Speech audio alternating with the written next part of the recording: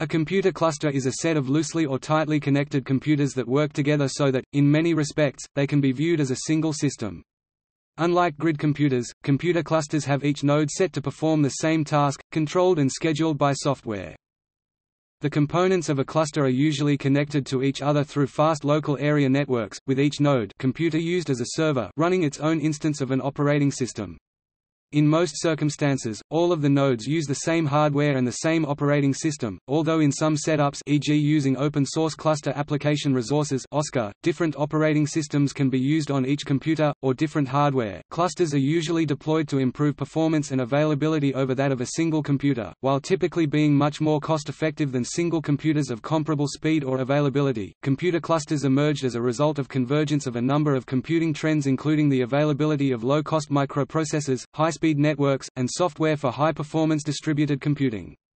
They have a wide range of applicability and deployment, ranging from small business clusters with a handful of nodes to some of the fastest supercomputers in the world such as IBM's Sequoia.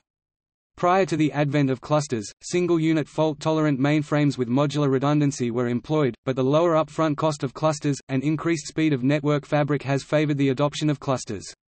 In contrast to high-reliability mainframes, clusters are cheaper to scale out, but also have increased complexity in error handling, as in clusters error modes are not opaque to running programs.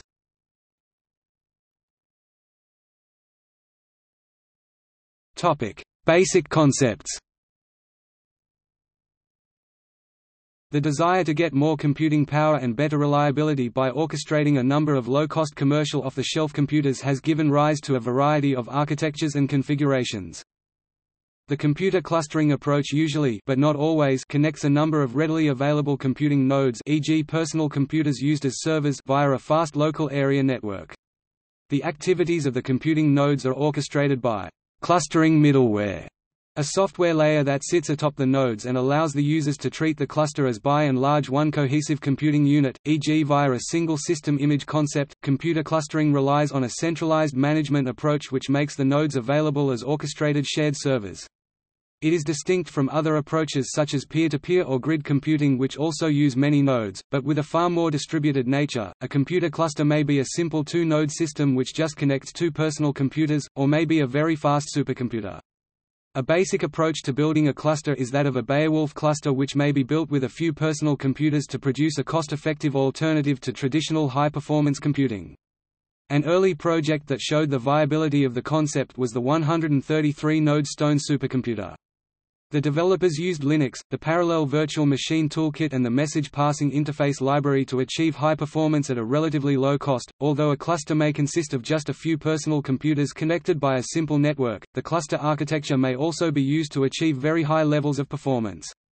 The TOP 500 organization's semi-annual list of the 500 fastest supercomputers often includes many clusters, e.g. the world's fastest machine in 2011 was the K computer, which has a distributed memory cluster architecture.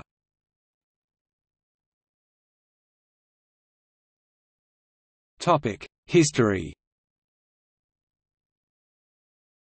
Greg Pfister has stated that clusters were not invented by any specific vendor but by customers who could not fit all their work on one computer, or needed a backup. Pfister estimates the date as sometime in the 1960s. The formal engineering basis of cluster computing as a means of doing parallel work of any sort was arguably invented by Gene Amdahl of IBM, who in 1967 published what has come to be regarded as the seminal paper on parallel processing, Amdahl's law.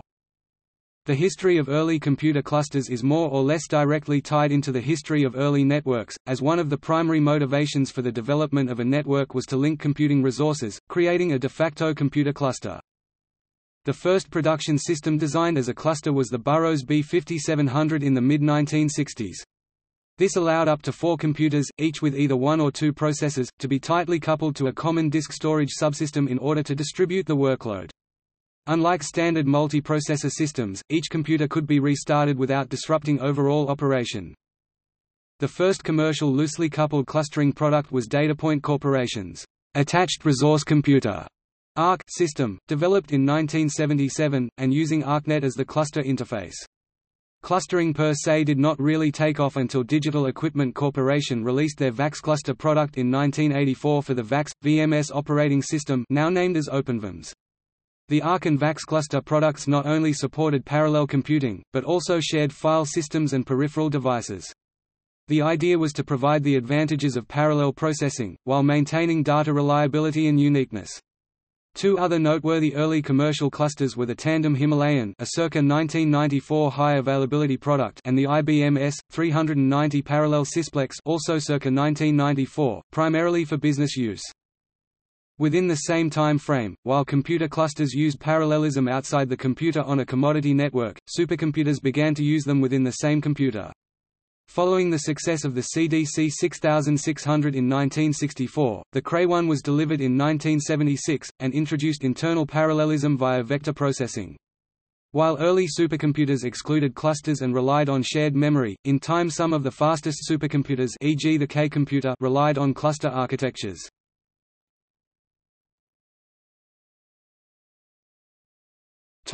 Attributes of clusters. Computer clusters may be configured for different purposes ranging from general-purpose business needs such as web service support, to computation-intensive scientific calculations.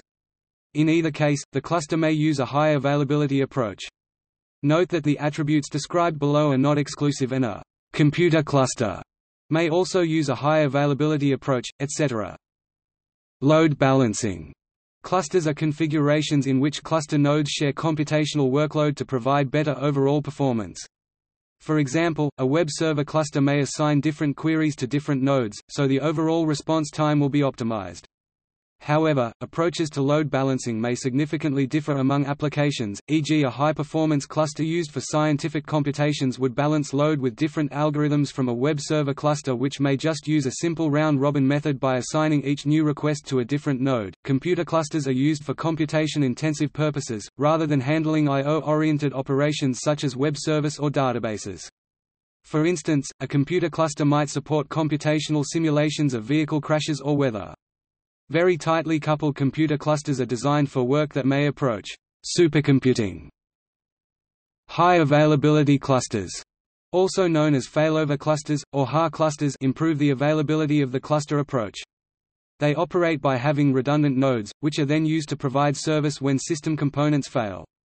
HAR cluster implementations attempt to use redundancy of cluster components to eliminate single points of failure.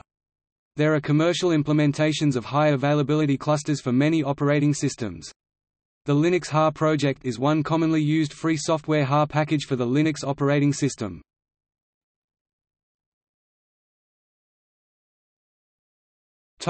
Benefits. Clusters are primarily designed with performance in mind, but installations are based on many other factors. Fault tolerance, the ability for a system to continue working with a malfunctioning node, allows for scalability, and in high-performance situations, low frequency of maintenance routines, resource consolidation e.g. RAID, and centralized management. Advantages include enabling data recovery in the event of a disaster and providing parallel data processing and high processing capacity. In terms of scalability, clusters provide this in their ability to add nodes horizontally. This means that more computers may be added to the cluster, to improve its performance, redundancy and fault tolerance. This can be an inexpensive solution for a higher performing cluster compared to scaling up a single node in the cluster. This property of computer clusters can allow for larger computational loads to be executed by a larger number of lower performing computers. When adding a new node to a cluster, reliability increases because the entire cluster does not need to be taken down. A single node can be taken down for maintenance, while the rest of the cluster takes on the load of that individual node. If you have a large number of computers clustered together, this lends itself to the use of distributed file systems and RAID, both of which can increase the reliability and speed of a cluster.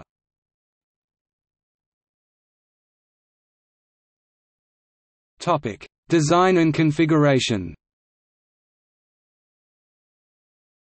One of the issues in designing a cluster is how tightly coupled the individual nodes may be. For instance, a single computer job may require frequent communication among nodes. This implies that the cluster shares a dedicated network, is densely located, and probably has homogeneous nodes. The other extreme is where a computer job uses one or few nodes, and needs little or no inter-node communication, approaching grid computing.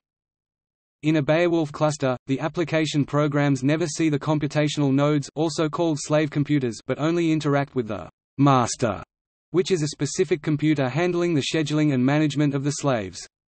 In a typical implementation, the master has two network interfaces, one that communicates with the private Beowulf network for the slaves, the other for the general-purpose network of the organization. The slave computers typically have their own version of the same operating system, and local memory and disk space. However, the private slave network may also have a large and shared file server that stores global persistent data, accessed by the slaves as needed. A special-purpose 144-node DEGIMA cluster is tuned to running astrophysical N-body simulations using the multiple walk parallel tree code, rather than general-purpose scientific computations. Due to the increasing computing power of each generation of game consoles, a novel use has emerged where they are repurposed into high-performance computing (HPC) clusters. Some examples of game console clusters are Sony PlayStation clusters and Microsoft Xbox clusters. Another example of consumer game product is the NVIDIA Tesla Personal Supercomputer Workstation, which uses multiple graphics accelerator processor chips. Besides game consoles, high-end graphics cards too can be used instead. The use of graphics cards, or rather their GPUs, to do calculations for grid computing is vastly more economical than using CPUs, despite being less precise. However, when using double precision values, they become as precise to work with as CPUs and are still much less costly. Purchase cost. Computer clusters have historically run on separate physical computers with the same operating system. With the advent of virtualization, the cluster nodes may run on separate physical computers with different operating systems which are painted above with a virtual layer to look similar.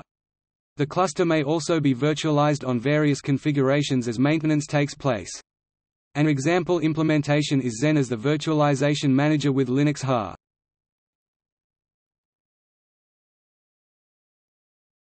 Topic: Data sharing and communication.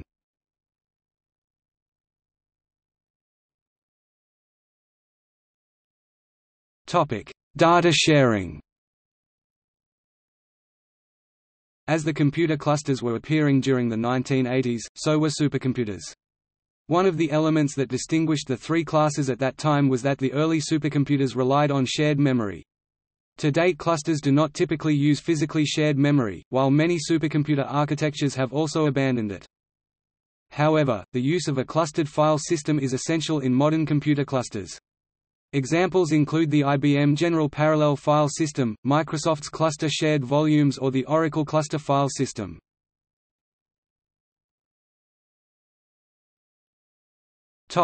Message passing and communication. Two widely used approaches for communication between cluster nodes are MPI message passing interface and PVM parallel virtual machine. PVM was developed at the Oak Ridge National Laboratory around 1989 before MPI was available. PVM must be directly installed on every cluster node and provides a set of software libraries that paint the node as a parallel virtual machine. PVM provides a runtime environment for message passing, task and resource management, and fault notification. PVM can be used by user programs written in C, C++, or Fortran, etc. MPI emerged in the early 1990s out of discussions among 40 organizations. The initial effort was supported by ARPA and National Science Foundation. Rather than starting anew, the design of MPI drew on various features available in commercial systems of the time. The MPI specifications then gave rise to specific implementations. MPI implementations typically use TCP, IP and socket connections. MPI is now a widely available communications model that enables parallel programs to be written in languages such as C, Fortran, Python, etc. Thus, unlike PVM which provides a concrete implementation, MPI is a specification which has been implemented in systems such as MPI-CH and OpenMPI.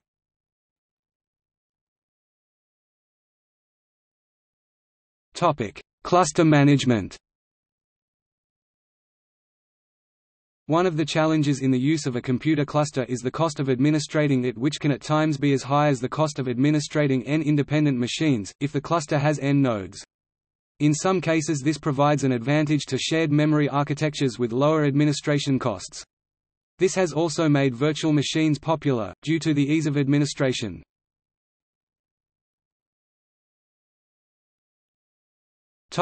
Task scheduling. When a large multi-user cluster needs to access very large amounts of data, task scheduling becomes a challenge.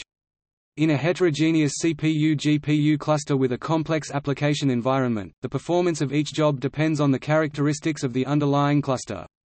Therefore, mapping tasks onto CPU cores and GPU devices provides significant challenges. This is an area of ongoing research. Algorithms that combine and extend MapReduce and Hadoop have been proposed and studied.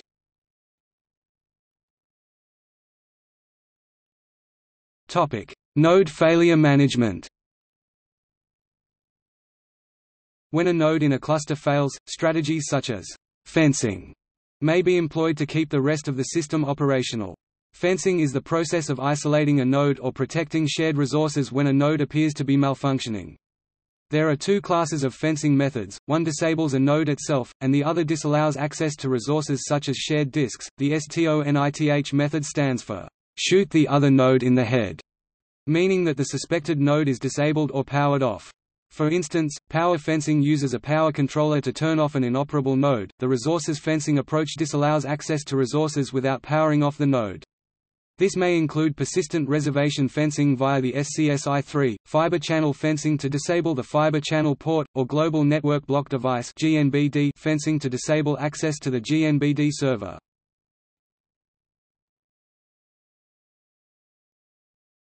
Topic: Software development and administration.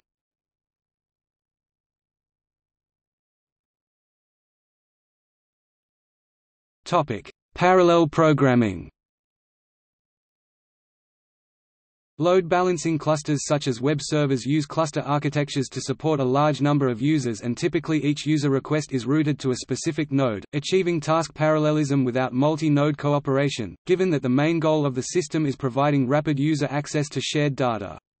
However, computer clusters, which perform complex computations for a small number of users, need to take advantage of the parallel processing capabilities of the cluster and partition the same computation among several nodes. Automatic parallelization of programs continues to remain a technical challenge, but parallel programming models can be used to effectuate a higher degree of parallelism via the simultaneous execution of separate portions of a program on different processors.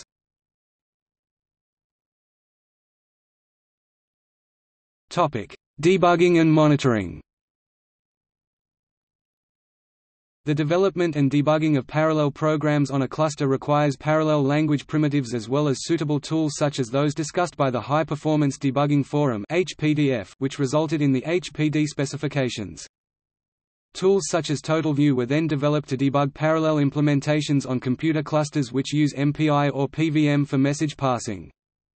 The Berkeley Now network of workstations system gathers cluster data and stores them in a database, while a system such as PARMON, developed in India, allows for the visual observation and management of large clusters. Application checkpointing can be used to restore a given state of the system when a node fails during a long multi-node computation. This is essential in large clusters, given that as the number of nodes increases, so does the likelihood of node failure under heavy computational loads. Checkpointing can restore the system to a stable state so that processing can resume without having to recompute results.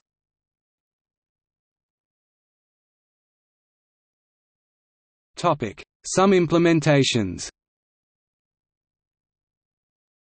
The GNU Linux world supports various cluster software. For application clustering, there is DISTCC, and MPICH. Linux Virtual Server, Linux HA, Director-based clusters that allow incoming requests for services to be distributed across multiple cluster nodes.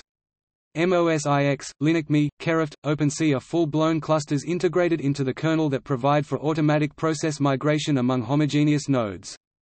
OpenC, OpenMOSIX and Kerft are single-system image implementations.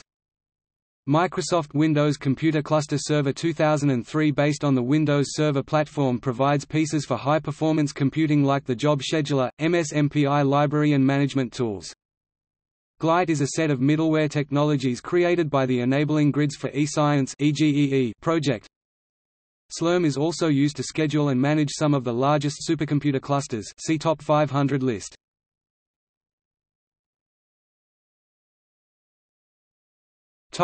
Other approaches.